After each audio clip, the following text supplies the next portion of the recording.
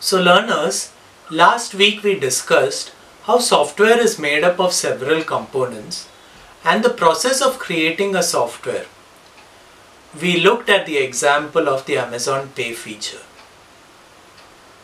So creation of such software systems begins with thinking about who is going to use the software, for what purpose and in what way.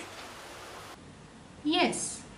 After gathering the requirements from the end user, we need to create a design where the big picture of the software is developed. The actual creation of code happens after this, which is often referred as the development phase.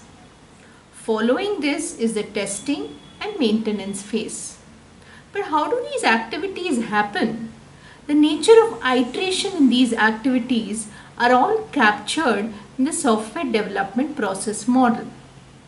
So learners, could you recollect some of the software development process models that were discussed?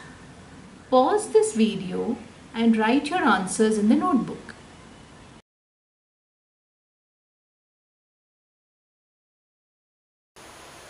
So we saw that there are different software development models.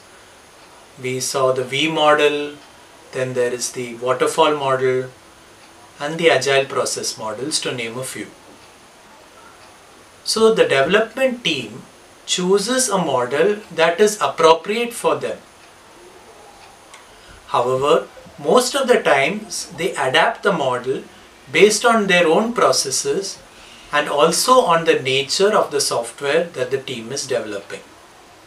Okay, so let's try to apply the learnings from the different phases and models to an actual software design problem.